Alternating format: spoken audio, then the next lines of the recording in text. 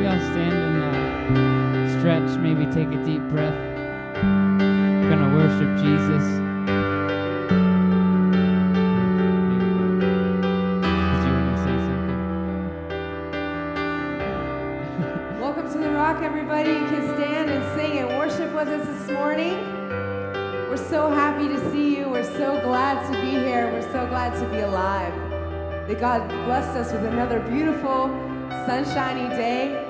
Let's praise Him right now. Understand that worship is a very personal thing. That God loves your worship. He loves anything and everything that you do. Imagine that, like, close your eyes and just think that walking into this building is your first steps toward God. And He goes, that's my baby. Look, here, come. Like your first steps, getting up and coming. How much joy He feels knowing that you're approaching Him in love, in willingness. So let's just open our hearts to Him. And even our toe taps, our hip sways, if we want, if we're to the point to where lifting our hands is our worship, if our heart's crying out is our worship, then we come here and we give it to God fully, with our entire hearts. And that spirit of willingness is very important to God. He will never force you to worship Him. It's because He loves you that He wants you to worship Him.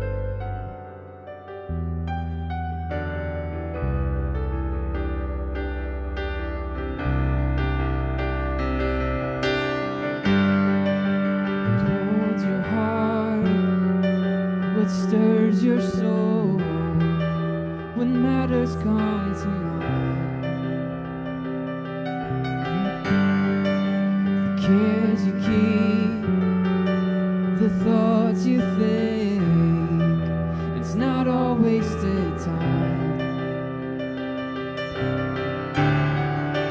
Seeking you will find. Joy still comes in the morning, hope still walks with the hurting. If you're still alive and breathing, praise the Lord. Don't stop dancing and dreaming. Still good news worth repeating. Lift your head and keep singing. Praise the Lord. The years roll by. We wonder why we lost our way from home. But our Father finds the child inside. We had left, we're going home. Awake, awake, awake, my soul. Joy still comes in the morning, hope still walks with the hurting. If you're still alive and breathing, praise the Lord. Don't stop dancing and dreaming. Still good news worth repeating. So lift your head and keep singing. Praise the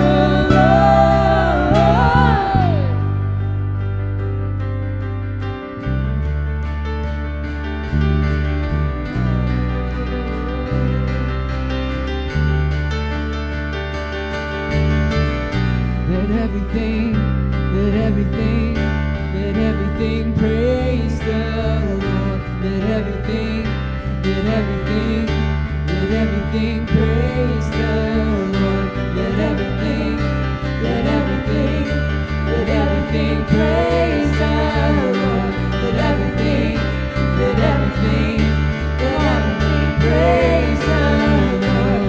In the working and creating, let it praise the Lord.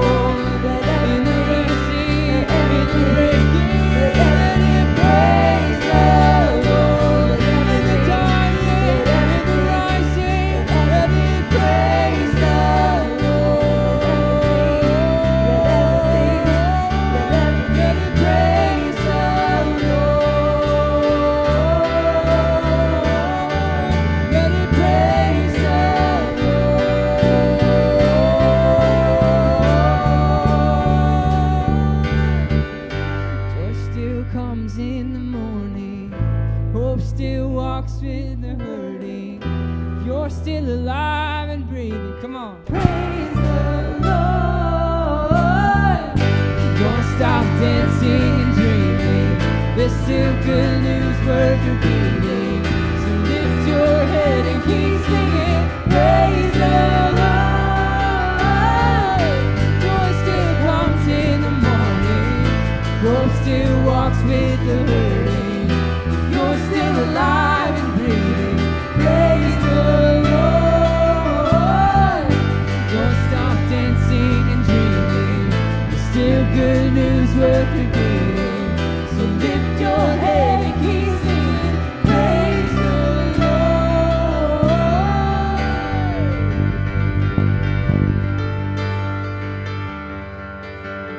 Amen. Praise the Lord.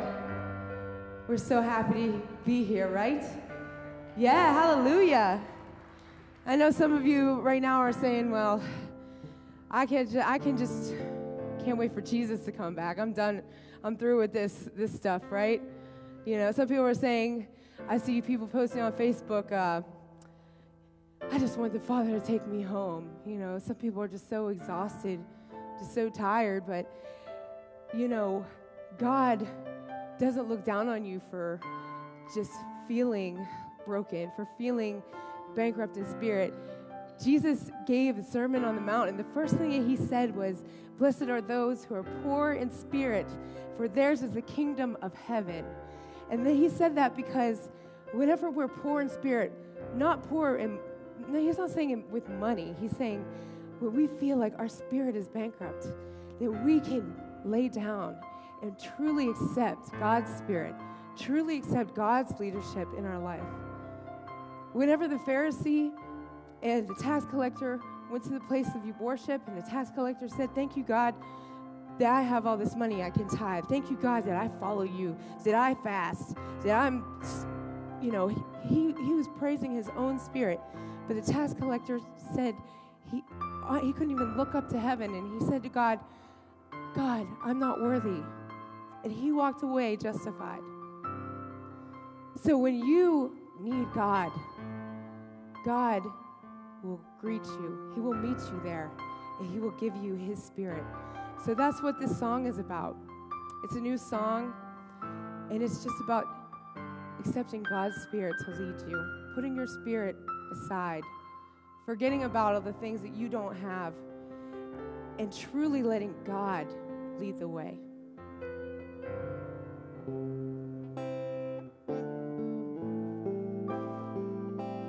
It's called Spirit Lead Me.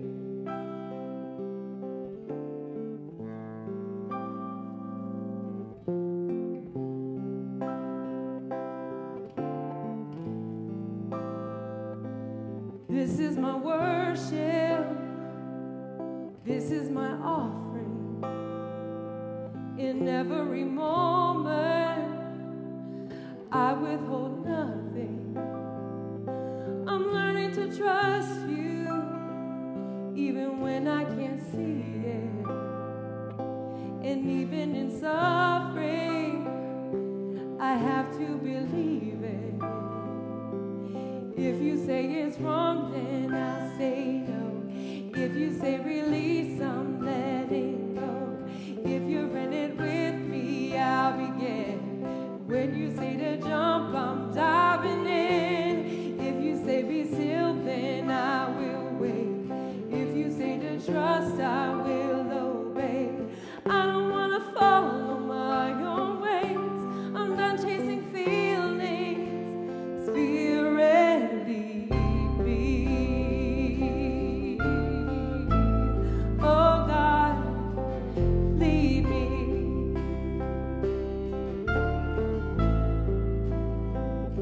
It felt like a burden, but once I could grasp it, you took me further than I was asking. And simply to see you is worth it all. My life is an altar. Let your fire fall. If you say it's wrong, then I'll say no. If you say release, I'm letting go. If you're in it with me, I'll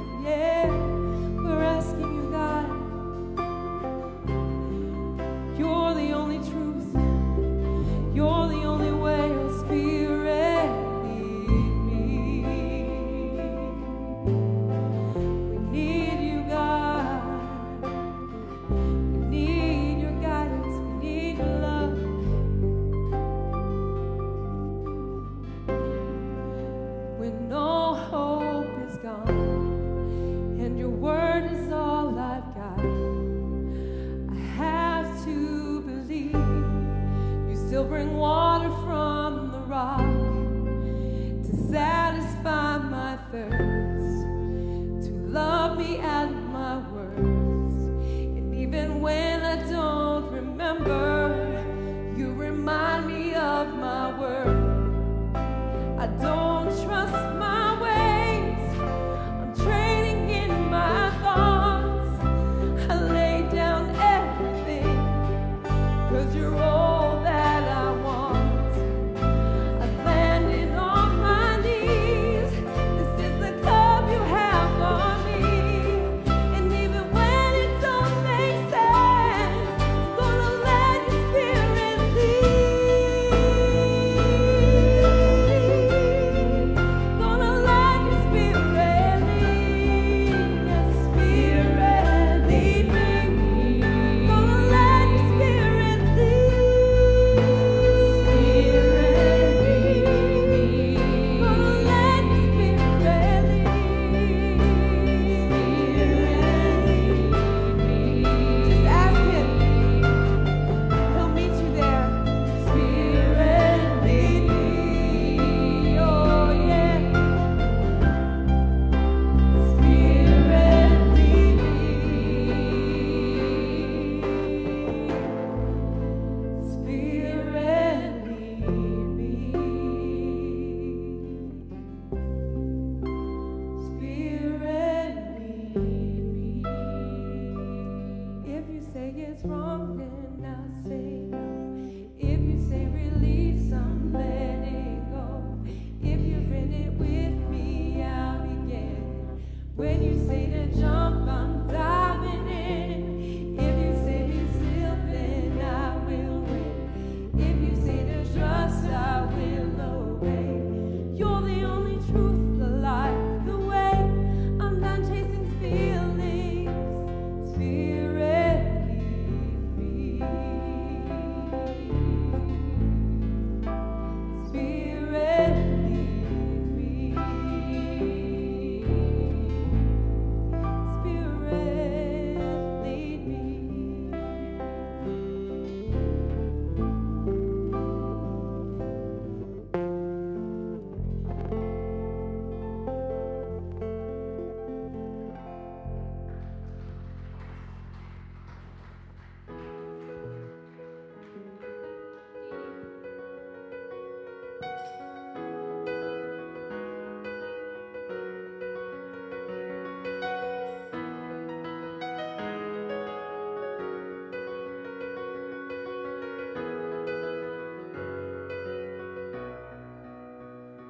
Take me higher than the angels fly, where there's freedom in the open sky.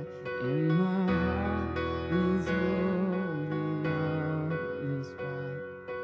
Take me higher, Lord.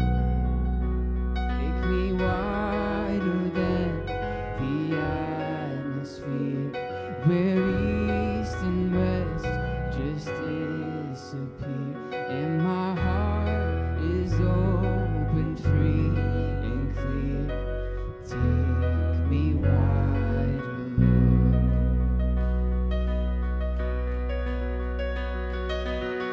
There is no limit to your endless love. Just when I doubted, there is so much more. A rushing waterfall that overflows is filling canyons in my soul. Take me deeper than the ocean floor. I don't want the surface anymore. I am thirsty, God, and I am sure. Take me deeper, Lord.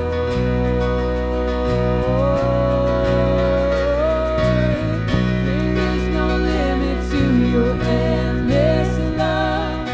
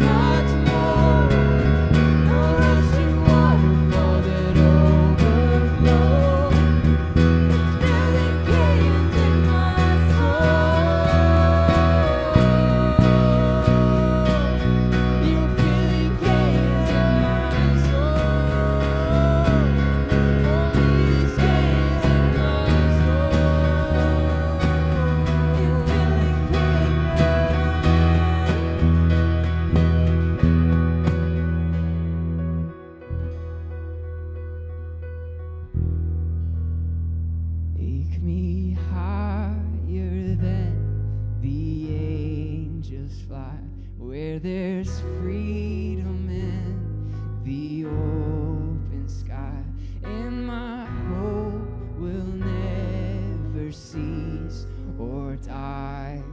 Take me higher, Lord.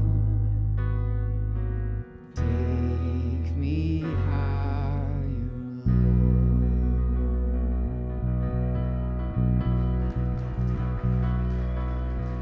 Hey, good morning, everybody. Stay standing. I only just talked for like a minute. You can do this. I believe in you. Hey, my name is Bethany. I'm the outreach pastor here at the Rock Church, and I want to welcome you this morning. If you're visiting with us, we are so excited that you chose to walk in our doors, and God has you here for a reason.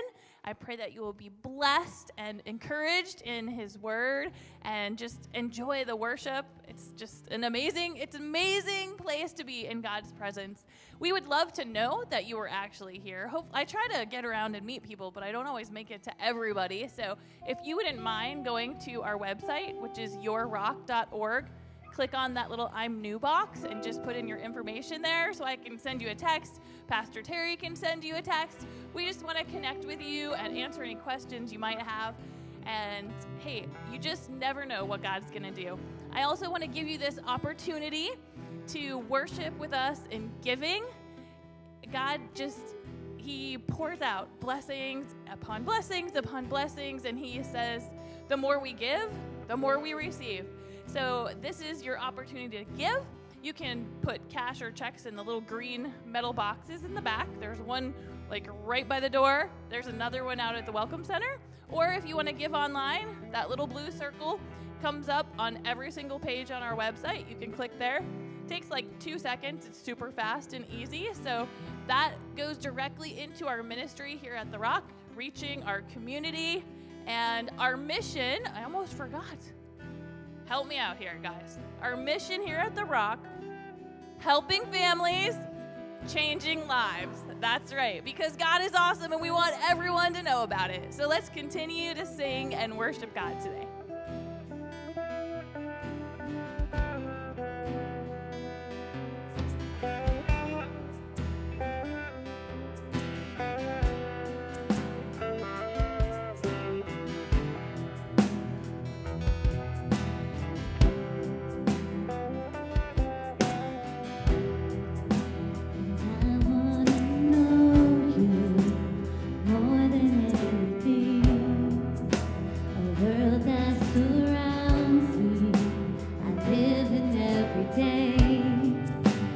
Doesn't compare to knowing you, yeah.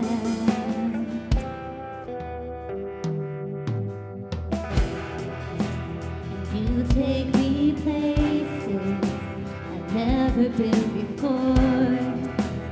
You show me visions that only you can give, and I love it.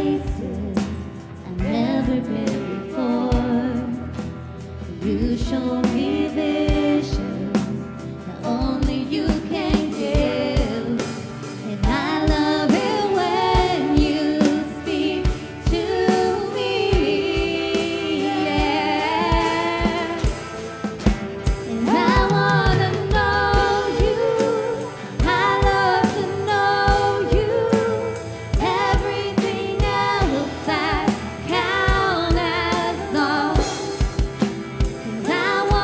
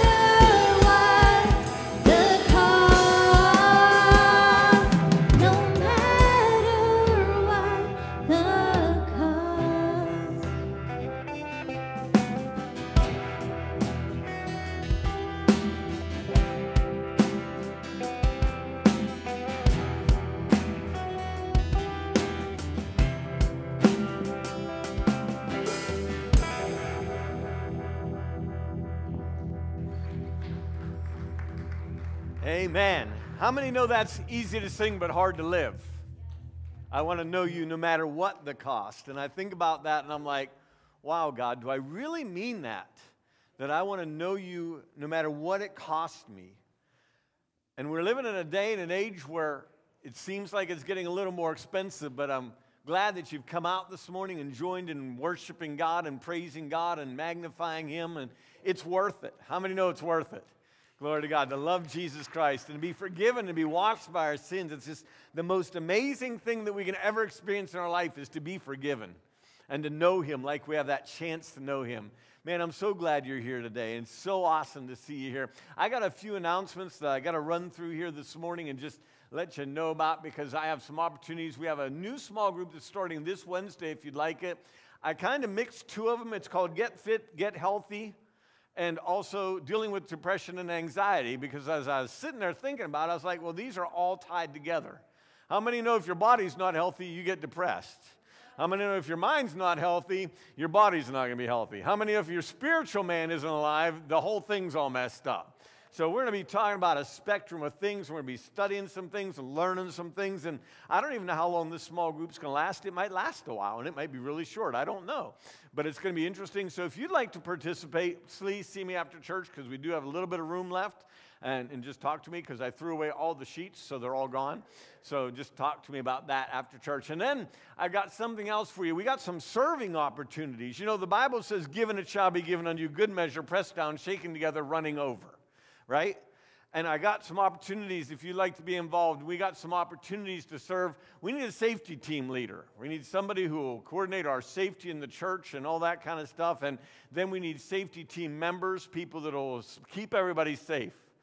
I don't know. I never thought I'd ever have to worry about safety teams in a church. Just to let you know that. So, awesome. I got some volunteers ready. Cool. Talk to me after church if you'd like to be part of that. I need people to keep people safe. Glory to God. And yes, we want it to be safe. And then the next thing, we need some greeters just to shake hands and stuff like that. I've kind of taken over as the hospitality team leader, because I want to greet everybody who walks in the door. And I like holding the door open. And I like harassing the kids and all that kind of stuff. It's so fun. I'm really enjoying myself. Some don't even want to walk in the door anymore. I'm like, wow, that's bad. I think she takes after her mother. I'm not sure, but we'll find out later. Glory to God. So we need some pizza makers. If you'd like to learn how to make pizza, we need some people that want to learn to make pizza, because we've been getting better at it. If you got a pizza this week and it wasn't super great, I apologize. Our oven shut off again in the middle of the production, and I was like, oh, here we go again. So I guess I have to call a repairman and replace parts, because I've done everything I know how and everything he's already told me to do, so we've got to get it fixed. But they were good. It's just, I'm like, boy, they're taking a long time, and I'm like, oh, it's off again. So we finally got it down. We've learned how to make them. We've got the dough, we've got the sauce, we've got the cheese, we've got the pepperonis, we've got it all figured out now. Now we just need our oven to just come along with us and work with us. And also some donut shop volunteers. If you'd like to learn to make donuts or volunteer or make coffee and wait on people, we'd love to have you doing that kind of stuff, because how many know it's a lot of serving? Glory to God. And then we're going to do something really fun. We're getting ready to do a fun center. Glory to God. I keep saying that, and people are like, are we ready yet? I'm like, gosh, there's still more stuff that needs to be done. So we're working as fast as we can to get all the stuff done and get all the pieces in place. And there's a reason why we're delaying it. This is my theory. I want to have a wow factor. I don't want people to go in and go, well, this is pretty cool. I want to have everything in place that when they walk in, they go, wow, this is really cool. Not like, yeah, it's okay, it's kind of cool. I want them to have everything done, everything in place. We got another auto belayer back this week. They're all certified now and all hanging now and all that kind of stuff. I'm getting the rock climbing area done. We're going to start working on video games this week and do all that kind of stuff. So we're going to be ready for it. But we have one more opportunity we need some help with. We got a youth group this week, Neon Nights. We're going to launch our youth group this Friday. We're going to be opening up the church, and we sent flyers out to Kiski. We sent flyers out to, I think they went into Leechburg, I hope. Yes, they did go into Leechburg. We sent them into Apollo Ridge. So we want to become a church that loves kids, right? Loves teenagers. I wish I would have had a cool youth group like this when I was a kid. And I mean that with all my heart, all my soul, my mind. We've got people. We've got a team built around it. We got a leader. Ben's going to be our leader. Stand up, Ben, so everyone knows who Ben is, because some may not know Ben. This is Ben. You can call him Big Ben, glory to God. But that's Ben. It's in the weightlifting and stuff. So we've been doing all these kind of things because we want a place for your teens to be. We want a place for your kids to be. We want a place for your family to hang out because our world is crazy. Glory to God. But God's not crazy. And that's the coolest part, that God's not crazy. So I want to get in the Word of God this morning. And I want to talk about, again, one more time, running to win or run to win. And I just want to ask you to open up with, pray with me and just believe that God's going to move. Father, I thank you, God, for this opportunity to be here. This opportunity, God, to speak life into people. God, I thank you that they've entrusted their time, Lord, to hear what you have to say through me. And God, I thank you that they're part of this body of believers. God, I pray this year in 2021 that you will so radically change us and so radically change, Lord, the church world, that God will never believe at the end of this year what you've done and how you've done it. God, I know you're up to something amazing. You're up to something mighty. And Lord, you said, come unto me, all you that are weary and heavy laden, and I will give you rest. And God, I pray that you'll just give us a supernatural rest in our spirits, a supernatural rest in our hearts. And then, God, when we get that rest, that you'll just supernaturally empower us to be a people, Lord, that are excited with you and thrilled to know you and thrilled to love you. And God will give you all the glory and all the praise and all the honor and the worship in Jesus' name. And everyone said, amen. I'm really glad you're here this morning because I'm talking about run to win, but I've been talking about and building something different. And I've been talking about it for a while, and that's Tsunami 2021. And God just keeps speaking this into my heart. Now, this goes with running to win or run to win. Because if God changes you and touches you with a tsunami, I want to tell you what, you're going to run like you've never run before. You're going to learn to serve like you've never served before.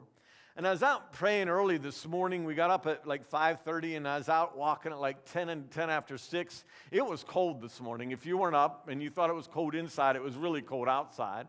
And I'm out there, and man, God just started dealing with my heart and touching my whole prayer time. It was just like so cool. And I'm like, I told my wife, I'm like, I walk back with you, and I'm like, never mind, you just keep walking. I'm going to go this way. And I walked all the way down to where I normally walk, and I watched the sun just starting to turn the horizon red, and it was so cool because I was standing there, and I looked out over, and I saw 2 power plants. I can see 2 power plant steams from my house that I can see them going across the sky, and I have a picture of my phone, and it was so cool, and I was just like, God, you're so awesome, and he's just speaking to my heart. And this morning, a lot of this message is going to be what God spoke to me this morning.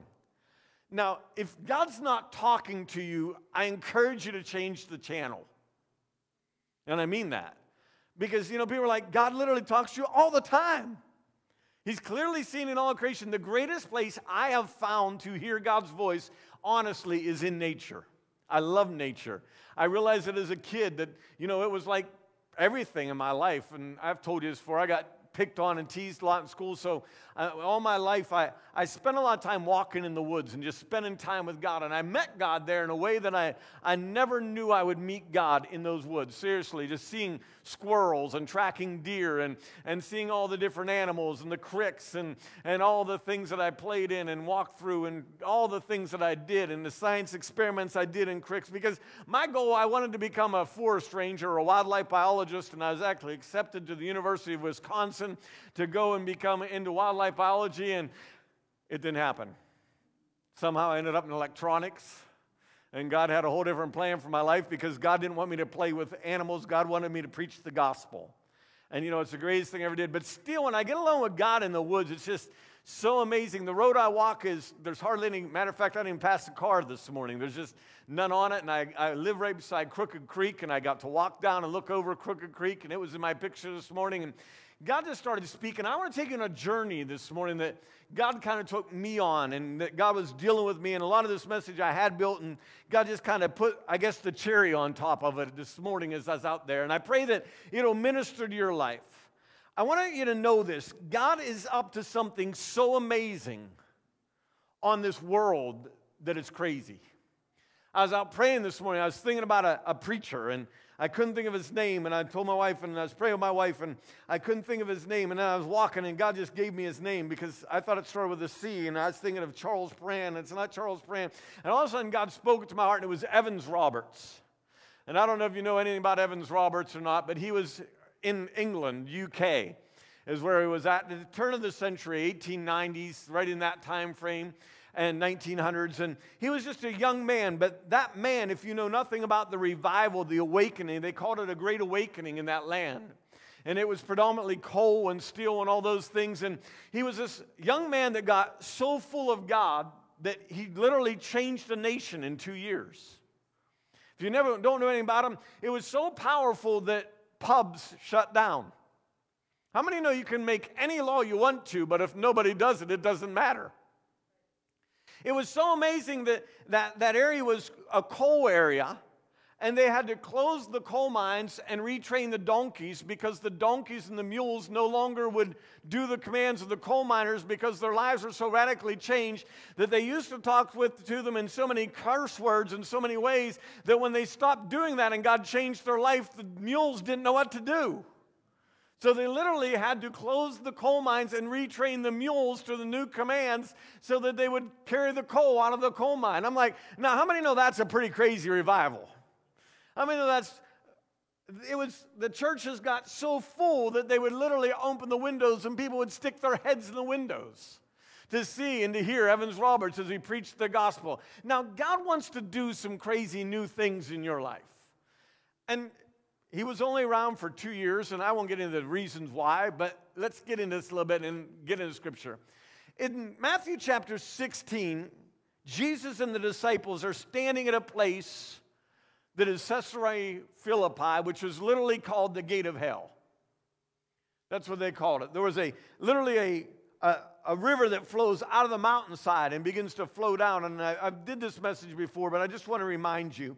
And they were standing there, and in this conversation, Jesus is going to show them some of the deepest things of God that he ever revealed. And this is what he says. He says, God bless you. And he looks at Simon, he says, who do men say that I am? And they said, some say you're Elijah, some say you're a prophet, some say you're this, some say you're that. And he asked, and he said, but who do you say that I am? And Peter, the big-mouthed disciple, said, you're the Christ, the Son of the living God. And this is Jesus' answer. God bless you, Simon, son of Jonah. And I'm using the Message, and you'll understand why I'm using the Message in a minute, because it just blew me away as I read it. He says, you didn't get the answer out of books or from teachers. Now, I want y'all to get something right there. You don't find the Spirit of God and the moving of God in a book or from a teacher. It is an experience. Now, so many people have been caught into religion where religion is the experience. Well, I go to church and, the pastor preaches or the priest does this or I do that or whatever, and that's what it is. But God is so much more than that. God wants to personally meet you. God wants to radically change your life from where you are into something you've never seen before, something you don't even know that you can become.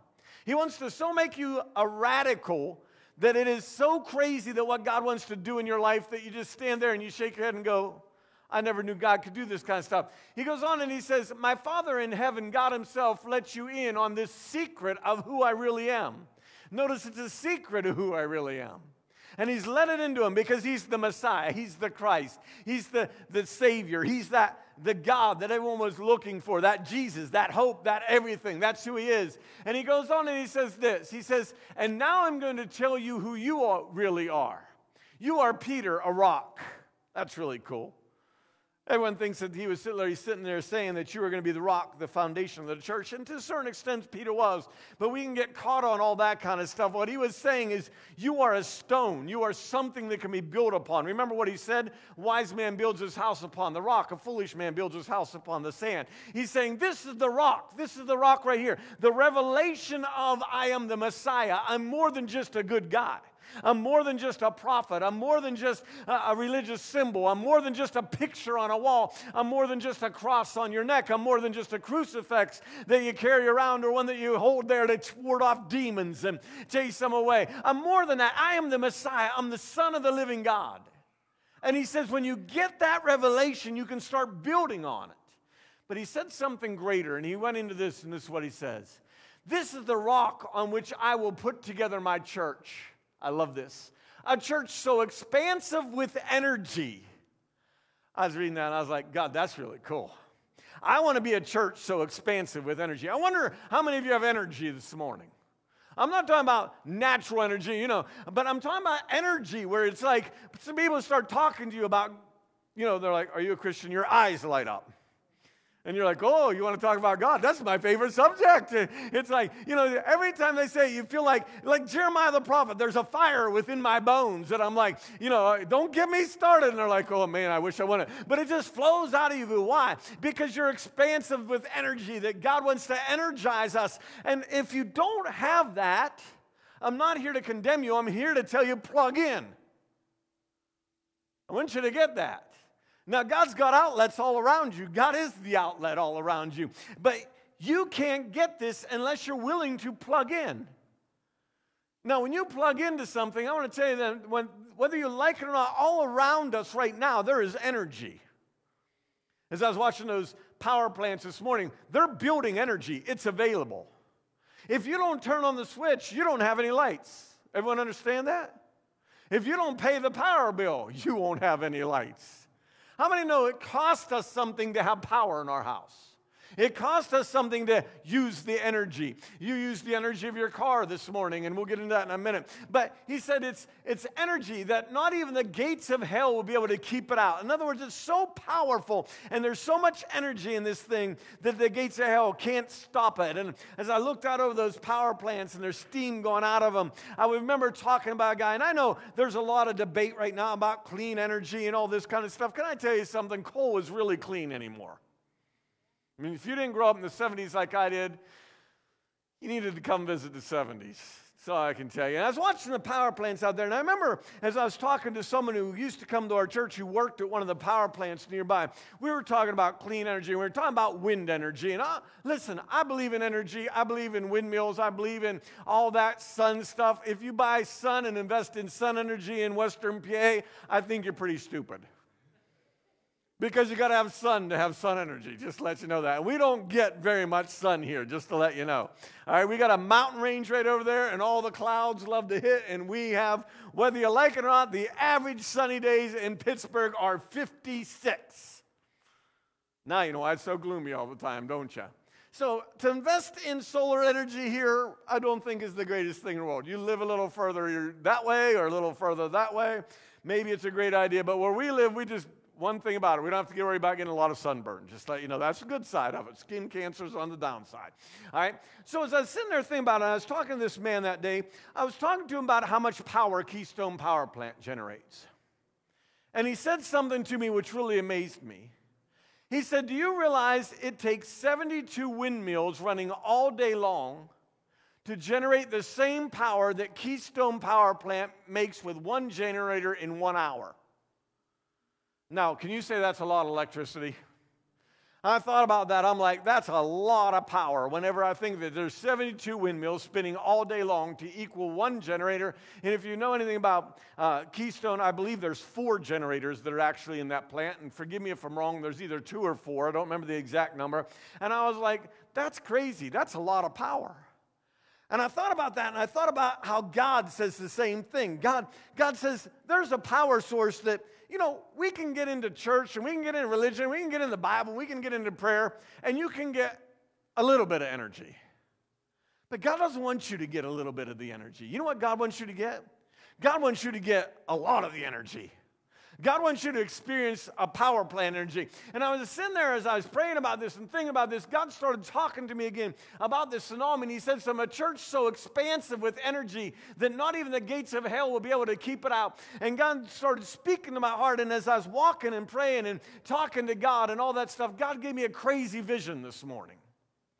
And I'm out walking the road, and I'm having a time. Maybe my eyelashes are all freezing together because, I'm crying before God, and I'm like trying to keep my eyes from sticking together because they were freezing and all that kind of stuff. And it was cold. It was like 10 degrees outside. I'm like, baby, it's cold out here. And when you walk down the Crooked Creek where the water is, by the way, it gets colder.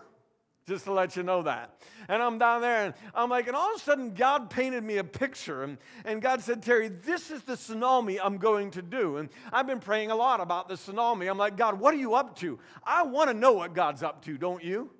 Now, listen, if I look at the world and the news media and everything around me and COVID and all that kind of stuff, I want to tell you something. It's pretty crazy, but how many know God's bigger than that? How many know God doesn't care who's in office in senates or congressmen or locally or presidents or people overseas or anyone like that? God doesn't care about that. How many know God's God?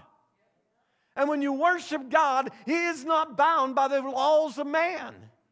And as I'm walking, and God's like, Terry, and He kept bringing me that scripture, the church is so expansive with energy that nothing will stop it.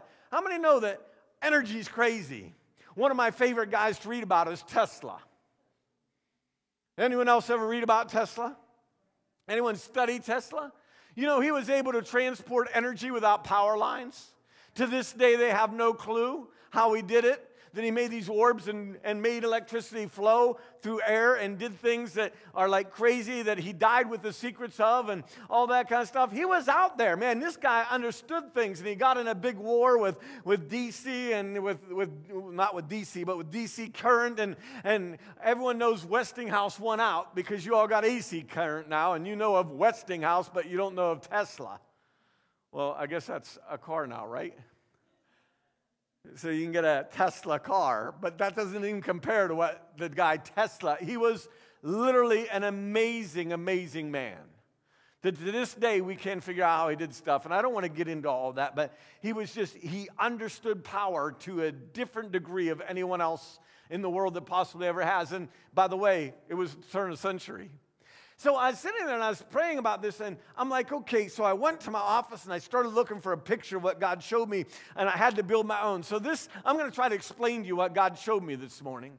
God said, Terry, this is what I'm ready to do. I am pouring out supernaturally upon the earth. And God literally showed me as I was walking this pot. And I didn't see hands, but I saw this pot, and I saw it being poured out. And God's like, I'm going to cause a tsunami that is going to be so great, and I will pour out my spirit. And He showed me as it was being poured out and hitting the earth, it was like just, how many know when you pour out a lot of water, it splashes everywhere?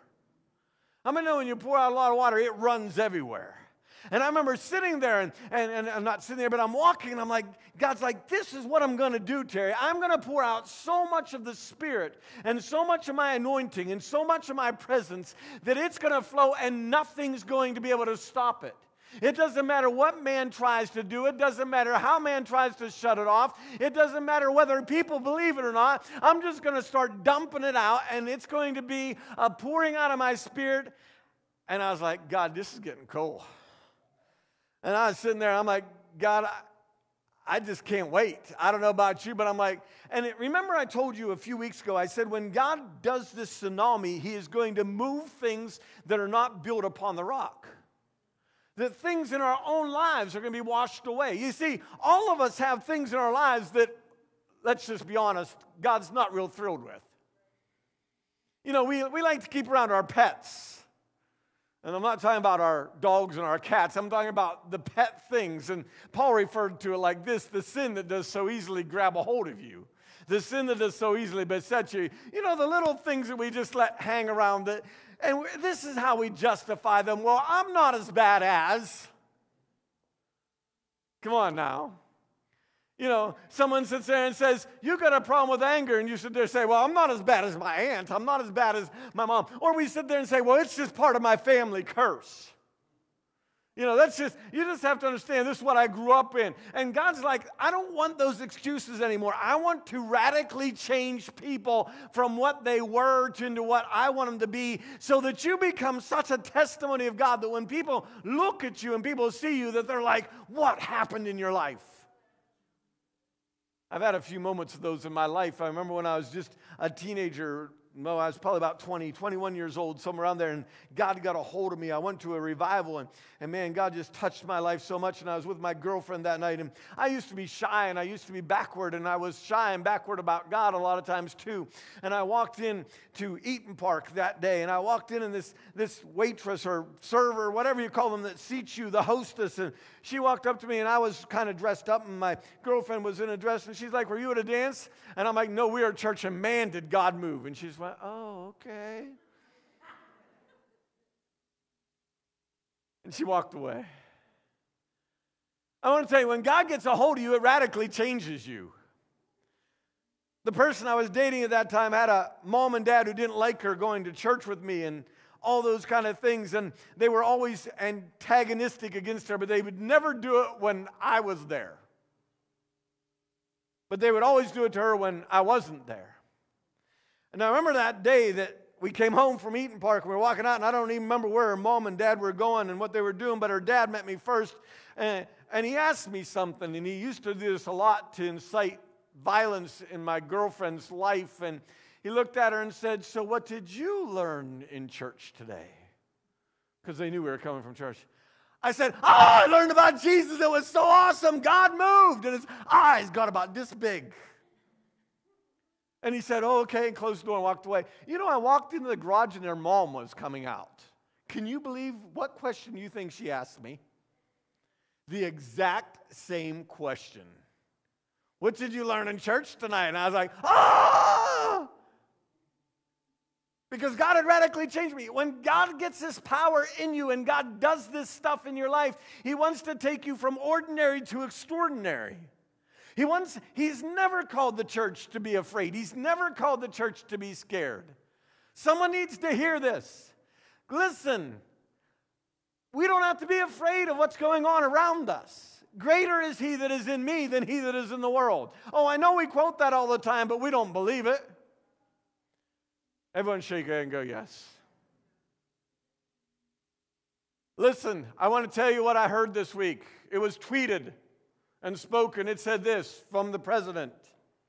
We realize now there is nothing we can do to slow COVID over the next several months. Now, some people, that might scare you.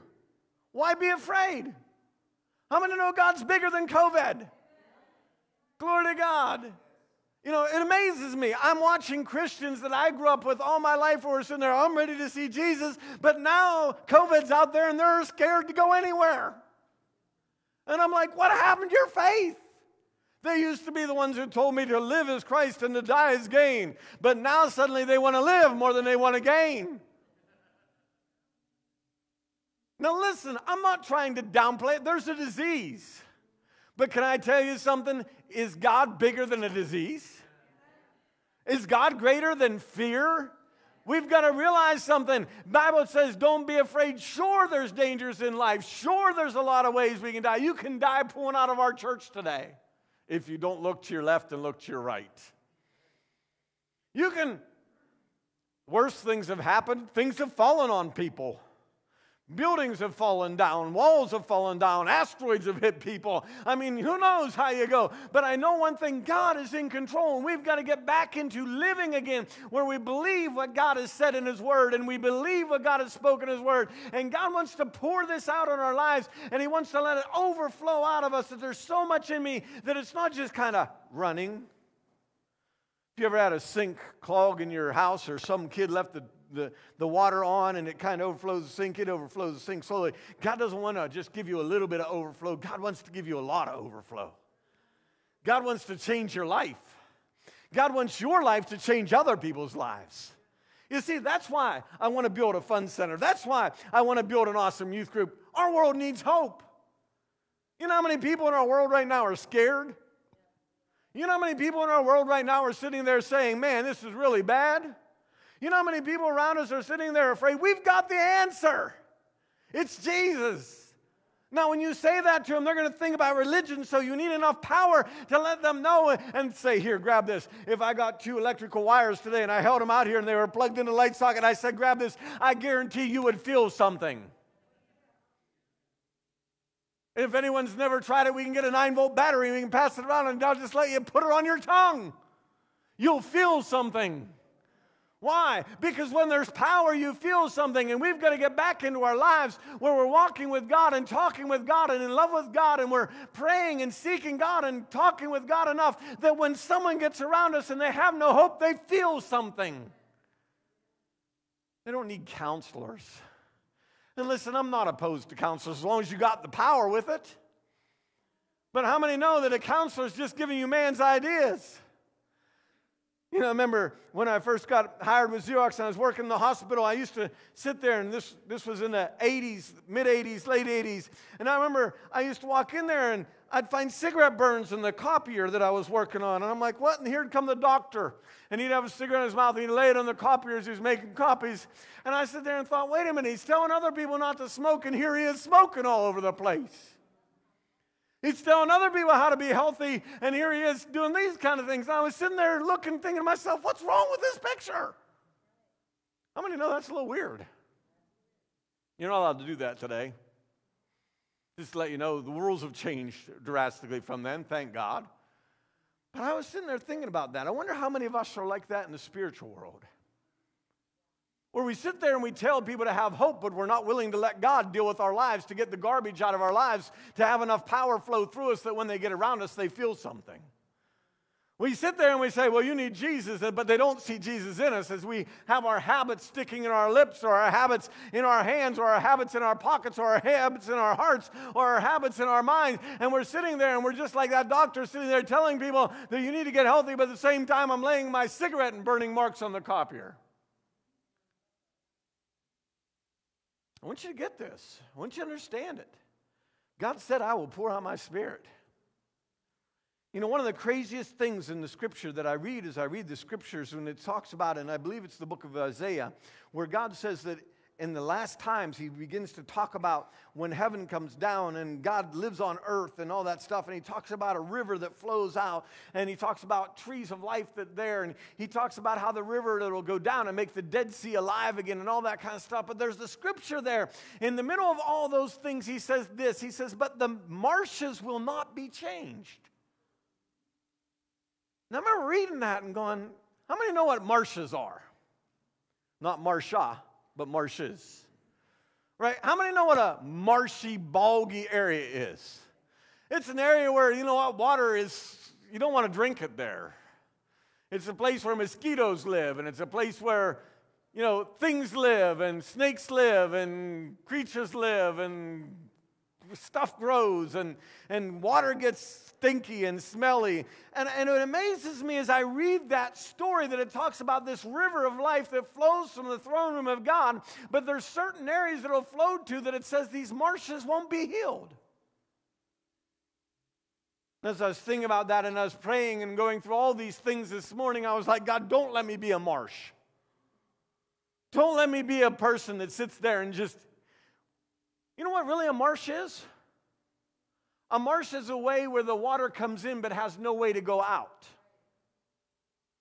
You realize if you find a bog, it has a lot of little streams going into it, but it's of such elevation that it has no positive outlet, so therefore the water comes in and it just lays there. And how many ever, you're familiar with this word, it gets stagnant. And I think about in a spiritual sense that you and I, that we can become Christians, that we want everything to flow into us, but if we don't give something back out of our lives, we become stagnant, we become marshy, and we become religious, and we become full of mosquitoes and pesky things that bite and sting and all those kind of things, and snakes creep through it, and we're not full of life, but we have the ability to have life coming into us, but we don't let anything go out of us. That's a marsh. I don't want to be a marsh.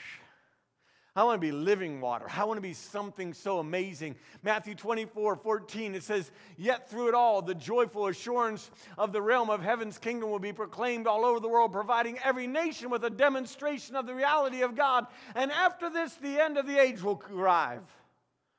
I like this one better. Why did I choose the Passion Translation? Because if you're King James Version, I'll tell you what it says. And this gospel of the kingdom will be preached to all the land, and after it's preached to all the land, then will the Son of Man come. But I like this one. It says more. There's more to just preaching. If you're anything like me, I grew up in churches where they preached a lot, but they didn't live much. I want that to sink in. They preached a lot, but they didn't live much.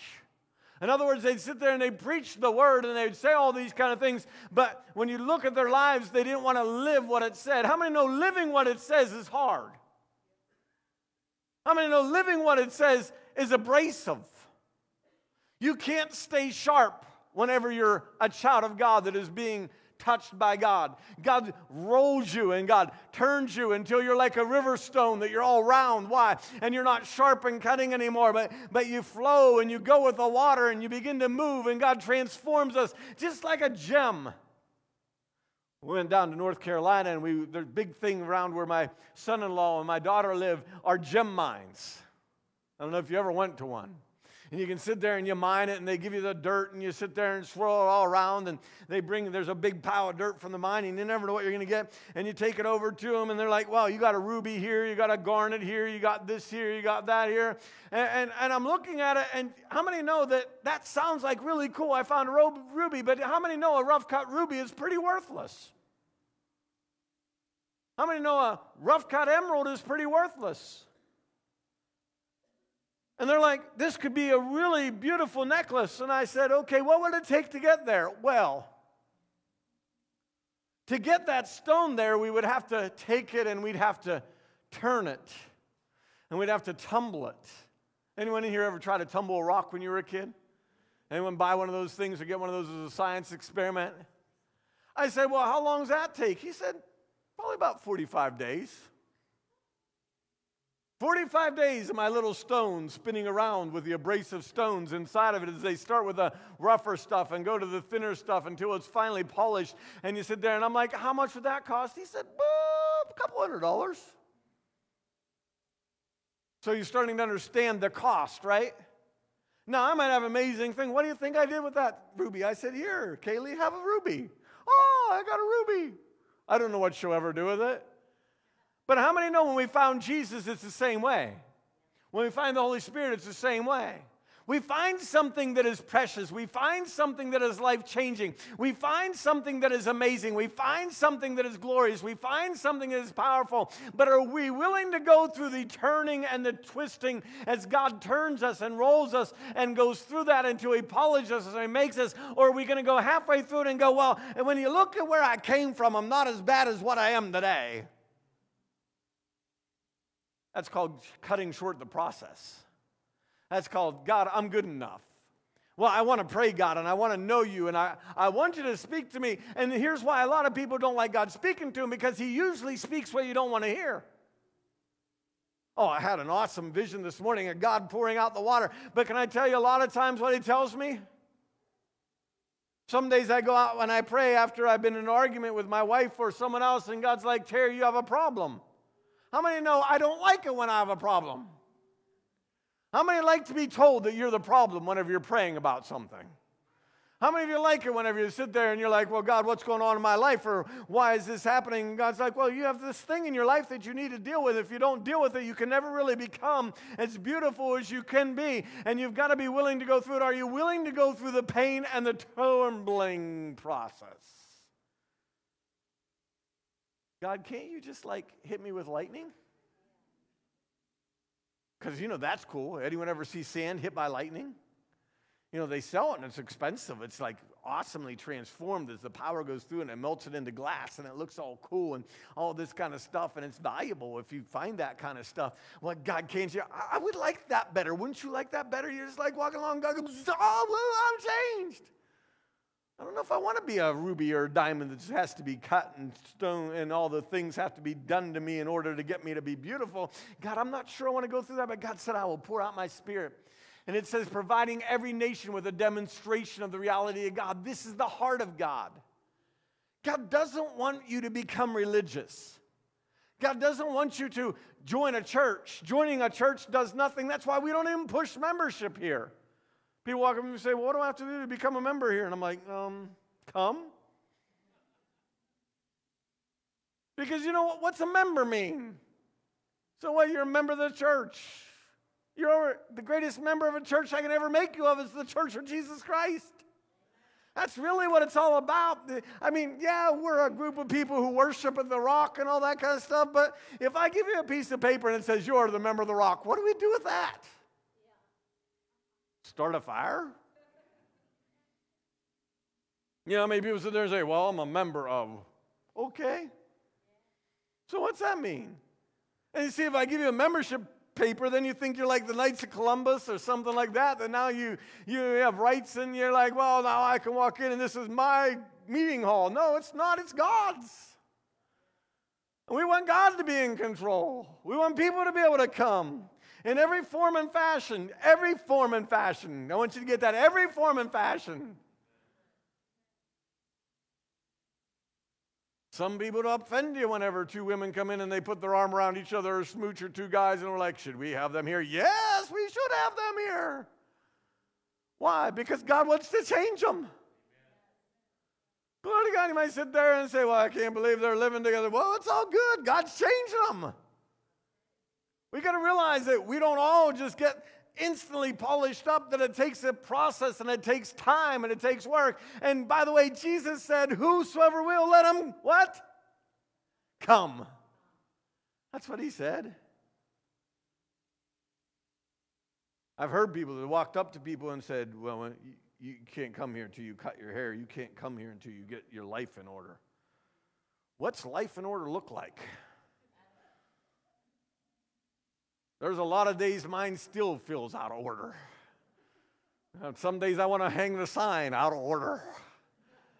Glory to God. What's in order? Oh, you mean we want to look like we've got it together? Well, it's easy to look like it, but how many know that we don't? I've learned something. Your kids throw up on themselves more Sunday mornings and poop their pants more Sunday mornings and spill things on them more Sunday morning and get into more arguments driving to church on Sunday morning than you will most days of the week. That's why a lot of people take separate cars. You might want to try that. I'll see you at church, honey. I love you. See, God wants to do crazy things in our lives, and it's not always fun. So this tsunami is really about people will be the tsunami. I was praying about it, and God gave me this word this week. He's like, Terry, the tsunami is people. People changed by me that will go out and change the world around them. People that are touched by me that will have the anointing of God. How many know you get the anointing of God by people being together? How many know if you read the first outpouring of the Holy Spirit, you'll find it in Acts chapter 2, and it says, and they were all together in one place praying and seeking God, and there was 120 of them, and all of a sudden there came a rushing mighty wind, and it sat upon each of them. They began to pray in the Holy Spirit, and tongues of fire sat upon them, and they began to prophesy and speak in different languages, and they spoke of the great things God did. What? They were together. It's people. God pouring into people. It doesn't do us any good to say, wow, God's really pouring out right there. Jump into it. God doesn't want to do that. God wants to get in people. You are his favorite creation.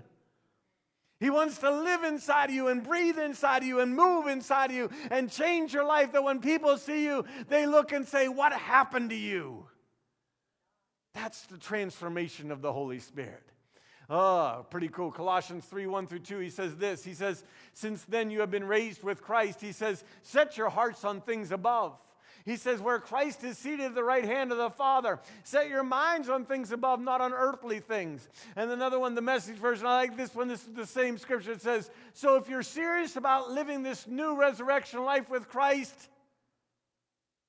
act like it. How many know a lot of people go to church, but they don't act like it? How many know just because you go to church, it doesn't change anything? How many know transformation has to get on the inside before it gets on the outside?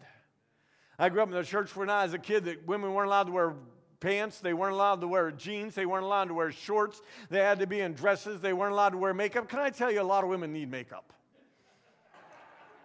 And I was around a lot of women that needed makeup. I'm just telling you straight up. That's truth right there. Some people need all the help they can get to look good. That's what I'm saying right there. Bless God. You paint your house, don't you? Well, bless God. You wash your car. We had a lot of ugly women. And then they try to tell me as a young kid to marry within the church, and I'm like, they're ugly here. So then you go shopping out in the world, and that's bad. But they looked better because they were painted. Glory to God. Some of you say, I can't believe him. I speak truth. And you know, I had all these rules. We weren't allowed to go anywhere fun. If it was fun, it was of the devil. That's religion. God wants you to live in the fullness of life. Listen, there's nothing wrong with trying to make yourself look good. There's nothing wrong with being beautiful or being handsome or, man, some people need deodorant more. Those are good things. Praise God. It's good. Toothbrushes are amazing. Glory to God. Scope is awesome. Mincer of God. Don't turn these things away. Odor eaters are good for your feet. They're of God.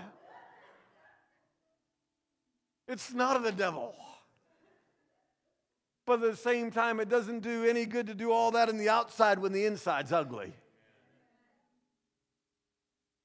There was a movie, I don't know, I guess around 2000-ish, called Shallow Hal. How many saw Shallow Hal?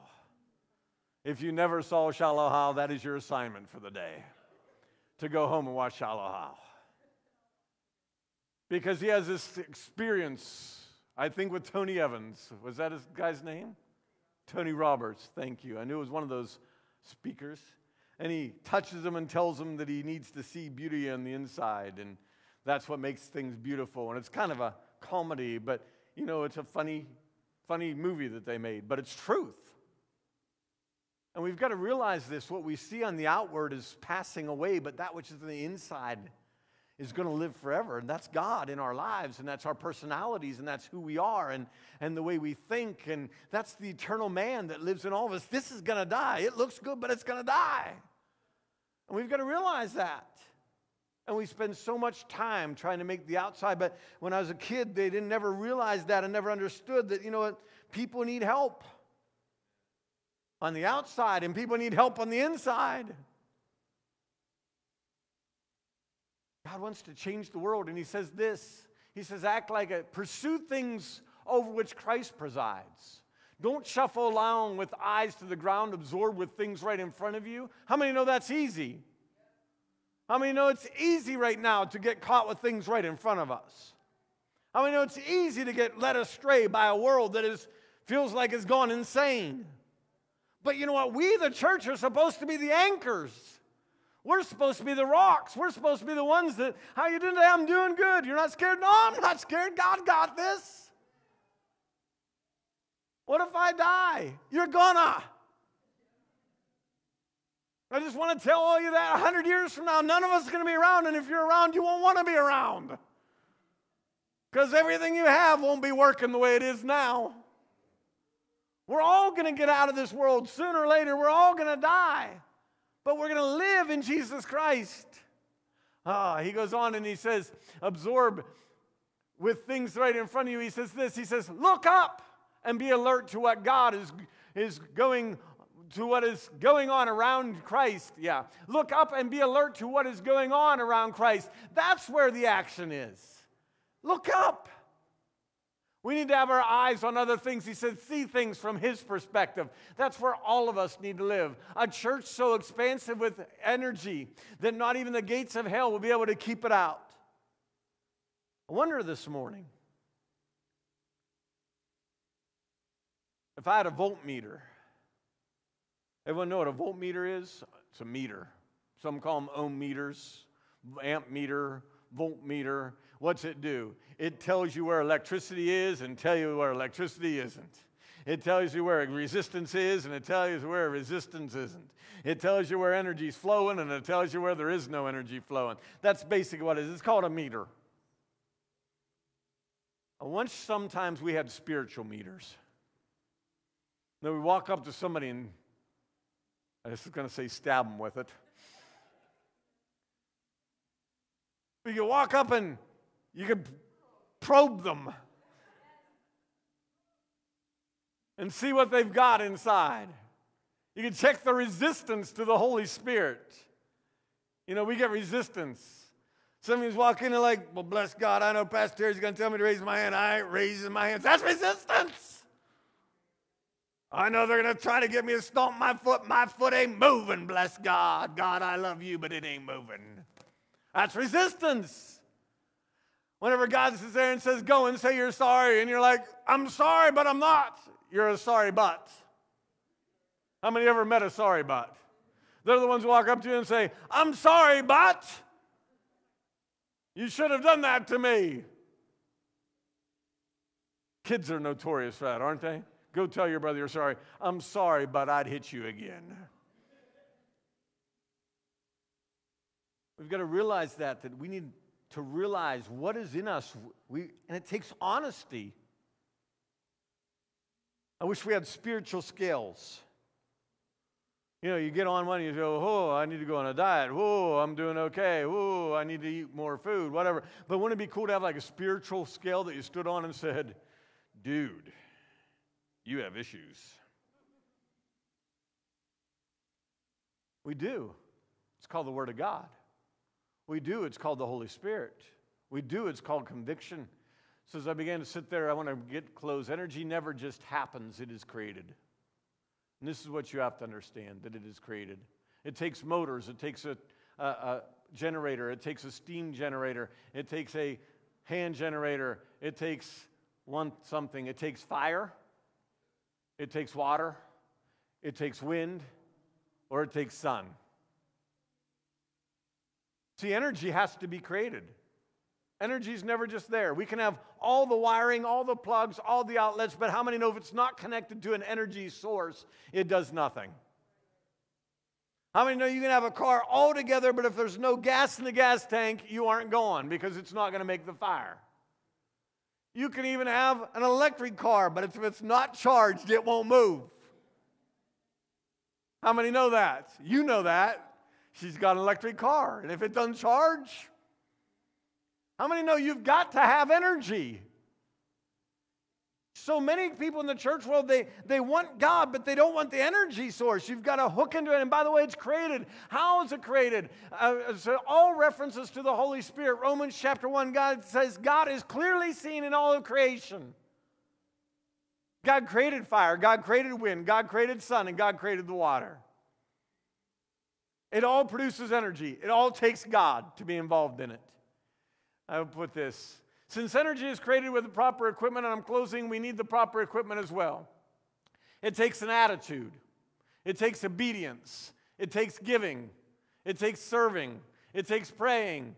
It takes attending. It takes being uncomfortable. It takes worshiping. It takes conviction. So what I'm going to do now as I talk about Run to Win through the next weeks, we're going to talk about attitude. We're going to talk about serving. We're going to talk about all the things that create energy within you. If the things we don't do, Bible reading, if you don't read the Word, you'll be deceived and things will happen in your life where you'll build resistance and you'll never feel the presence of God. If you don't sit there and understand, so many people want God to talk to them, but they don't want to be convicted. Conviction is the greatest privilege you have in the world. It's to have God tell you you're wrong. And yet it's something the church doesn't want anymore. We want to feel good. We want to shout. We want to sing good songs. We want to clap our hands. We want to praise God. We want to go to concerts and watch the light show and go, whoa, Jesus showed up. But we don't want God to say, dude, you have issues. Can I tell you something? The closer you get to God, the more issues you're going to find. Closer you get to God, the more things you're going to find out that you have to work through that are stopping the move from God. If you aren't feeling God, and I know I'm talking about feelings. I grew up in a church where they used to say it's more than just a feeling. It is more than just a feeling, but how many know that if I don't feel something, I get tired of it? You know how many people fall out of love? You know why we fall out of love? Because we quit doing the things that cause love. We get used to each other. We get used to the relationship. We get lazy. And we do the same thing with God. We sit there and we get lazy with our walk with God. You know how easy it is to be distracted of reading your Bible? You know how easy it is to be distracted of carrying on a prayer time? You know how easy it is to be distracted by serving and giving? Serving stinks. But it builds power. I want to tell you, if you think I walk in every day and go, yay, I get to preach today. There's a lot of days I go, yay, I get to preach today. Yippee, I get to teach today. Yay. But how many know if you serve, God works? It's not always fun fixing somebody's car with them, but you know what? You can have a whole lot more interpersonal time with someone fixing a car or digging a ditch with them than you ever have sitting there walking up to them and telling them about Jesus on the street. But if you help out your brother, you see your brother or sister in need, and you're willing to meet their need, I want to tell you something. People will be a lot more open whenever they're climbing here, and you teach them how to climb, you teach them how to run, you teach them how to bounce in a bounce house. They'll listen to what you have to say more than me just walking up the street and say, can I tell you about Jesus? So we're going to talk about how to build energy. Listen, God wants to pour out His Spirit. It's going to be amazing. Some of the things we're going to talk about in the coming weeks aren't going to be real exciting. You might walk out of here and go, that hurt. But you see, what God's trying to do in those moments is to pull the resistance out of your life so that more of Him can flow through you. If you meet people where God is flowing through that person, I will show you a person that has been in the tumbler and has spun around and round and round and round and round and spent days spinning around and round, and they come out and you go, wow, that's a precious jewel. How many know cubic zirconias are easily made compared to a diamond? How many know they can fool most people without a trained eye? And you know they can fool jewelers unless they get out the microscope? You know how you can tell a diamond's real and a cubic zirconia is not? The diamond has flaws. A cubic zirconia doesn't have flaws. It's too pure because it's not in the environment. And the same thing happens with all of us. Listen, we've all got flaws. How many know that? But you also know this about a diamond, and I'm closing. The less flaws in a diamond, the more expensive the diamond. Anyone can, and I'm not a great jeweler. I don't know a whole lot about it, but if you go buy a VS3 diamond, it has a lot of flaws. If you buy a VS2, it has a little less flaws. If you buy a VS1, it's getting a little more pure. And you can go that whole line, and then you'll sit there and you'll say, this diamond here is really expensive. You're like, it's so little. This is because it's a good diamond. I want you to get that. It's how God looks at us. He wants to get the flaws out of us. The flaws take time to leave. It takes running to win. It takes training. It takes work. It takes sweat. It takes labor. It takes pain. It takes conviction. It takes prayer. It takes reading. It takes worship. It takes getting alone with God. All those things. I want you to run to win this year. But it's going to take time. Would you stand with me this morning? God's doing a new thing. He said, behold, I do a new thing. Do you not see it? It springs forth.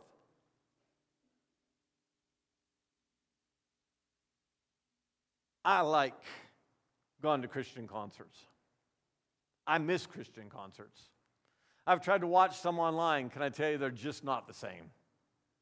I can turn up the music and watch all those things. They're not the same. The experience is so much better when it's live. Can I tell you something? With God, it's the same way. You can walk into a concert and get that feel for a moment and sit there, and it's amazing. And you can watch from a distance where you're not totally involved. You know, I look at it this way. For me to go to a concert takes work. For me to go online takes a finger. How many know what I'm talking about? I just got to scroll over YouTube. There it is, concert. Yep, all right. You know, there's all kind of live conferences right now. I don't attend any of them. Why? Because I get bored. I like watching people's faces. I like being around other people. I like sitting there and breaking bread with people and eating with people and sitting there and smiling at people and all those kind of things. People make life fun, don't they? Because we're a relationship. That's what we are. It's a relationship. We love relationships. God wants that same relationship with you. That's why we need, as the world calls it, church. It's experience. I can experience it anywhere, but there's something that happens when I make myself uncomfortable. Whoever came up with Sunday morning church, the one day you can sleep in and you got to get up? I'm sure you've asked yourself that question a few times, didn't you? Yeah. It's called the sacrifice. God loves it. Father, I thank you and I praise you, God, that you're pouring out your Spirit. I praise you, God, that you're ready to do a tsunami in 2021, that God will be so amazing. God, we pray for the awakening, the great awakening, that God, people will be saved and transformed and changed and full of the Holy Spirit and on fire for God. We pray, God, that you would just pour out your Spirit in such supernatural ways that, God, you would just move evil out of the way and just wash it away. That God, that water, I literally witnessed it as a kid. And Lord, when I was a little boy in the flood of Johnstown, where I saw stones moved and houses moved and campers moved and cars moved. And Lord, I saw all that stuff just with the power of water. And God, I pray that you'll do that in our lives. That your kingdom would come, that your will would be done, that your name would be praised. God, I pray for these people. And God, I love them. I mean that, God. You know I talk to you about them all the time. And God, I pray for them here that, God, they'll be willing to learn to run to win. Lord, I pray it in Jesus' name that, God, as we get deep with you, that they'll be willing to go in. And we'll give you the glory and the honor and the praise. In Jesus' name, everyone said, amen. I want to leave you with a thought. You know, I like watching the Olympics. Anyone else in here like watching the Olympics? I sit amazed at people when I watch them. I'm like, how do they do that? I love watching the gymnasts who sit there and they do stuff. And I love watching the swimmers and the runners and all these people that are just amazing. I sit there literally amazed, like, wow. And then you realize, and I like it when they tell their story. Because, you know, we just think it happens, right? We just think, wow, it's just going to happen. And then you realize all the sacrifice they had for that one moment, that one opportunity, that one place to compete. That's what God's trying to tell us to run to win. You see, it's that moment when God just says, I'm going to use you to change the world right now. And I got all the resistance out of you, and he plugs you, and you're like, woo! And all of a sudden, people are healed and delivered and set free. And they're like, man, what happened? And it's all about that preparation. The preparation's never the fun time. You don't see the times right now where those Olympic athletes that are going to be in the Olympic Games the next 8 years from now, they're out there right now running in the winter snow. They're in the gym lifting weights. You don't see all the work they're putting into it. All you're going to see is, oh, they're my favorite. Did you see the way he dove off that diving board? Man, that was really crazy. I wish I could be like that. There's a chance you could have been if you're willing to put in the work. God says the same thing to you spiritually. Becoming something for God is going to be work. But when the power starts flowing, and God starts doing you will amaze people, and it'll be worth it all. When you stand on that podium and God says, well done, you ran to win and you ran well. I love you. It'll be worth it all. Now listen, that podium isn't just at the end of your life. There's times where it's amazing. You're walking with God and God's like, I'm so proud of you. You know how cool it is to have God say, I'm proud of you? So we're going to learn to run. And it's not always going to be fun, but we're going to train ourselves to run. We're going to make up our mind we're going to run well. We're going to make up our mind we're going to love people. I'm telling you, they're going to come and they're going to climb and they're going to have fun and they're going to crawl through tunnels and they're going to play video games. And man, you're going to be there and you're going to be like, I really don't want to be here tonight. And that's going to be the night some little kid's going to go up and give you a hug and say, I love you. And their mom or dad's going to walk over and go, you know, they really like you. What's up? Well, yeah. You know, it's really cool. What are you here for? Because I just love people. Do you think we could come to church too? They'll ask you things like that. Can I come here? I love saying no. And then, of course, I have to tell them I'm kidding, but it really throws them off. And they're like, can I come? No. That's what it's all about, church. It's those moments when you're touching a world, helping families, changing lives. God bless you. Jesus loves you and thinks you're amazing. And I want to tell you what, we're going to learn to run like we've never ran before. And we're going to learn to love like we've never loved before. And we're going to see a tsunami like we've never seen before. And you're the tsunami. And you're going to get into people's lives. They're going to be like, what happened? They're going to be like, I got a hold of Jesus now. I'm going to give you some power. Glory to God. God loves you. He thinks you're amazing. Have a great day in Jesus Christ. Get a donut on your way out, a coffee. If you're new, please let us know that you're new so we can stay in touch with you. Because we want to. God bless you.